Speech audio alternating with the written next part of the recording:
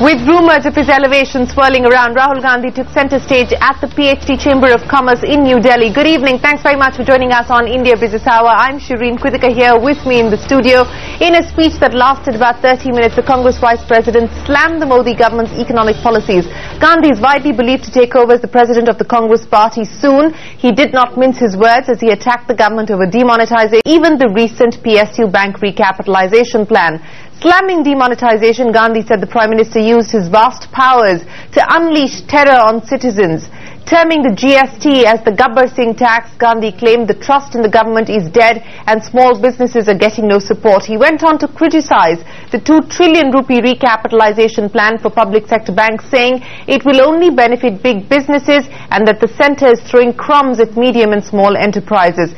Here are the highlights from Rahul Gandhi's address on what he makes of the state of the economy.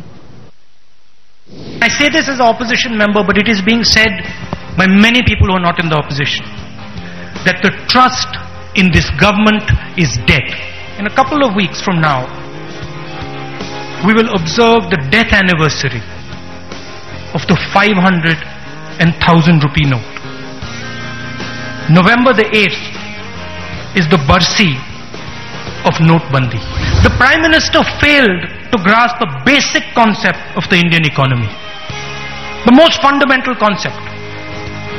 All cash is not black and all black is not cash. Gabbar Singh tax, a tax as this government has formulated it, has already unleashed a tsunami of tax terrorism.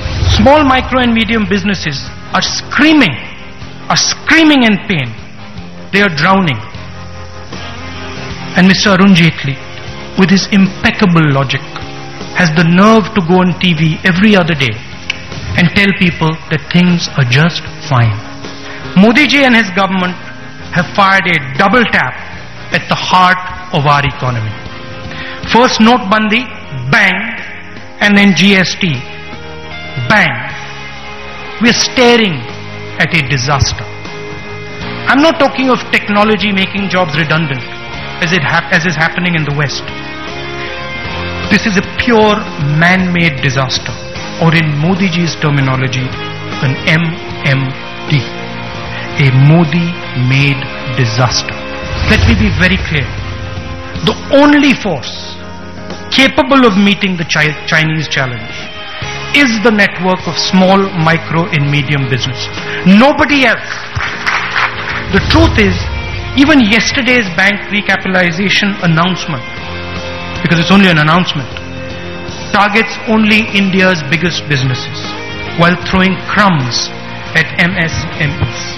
Startup India is welcome for the economy, but it cannot be accompanied by shut up India.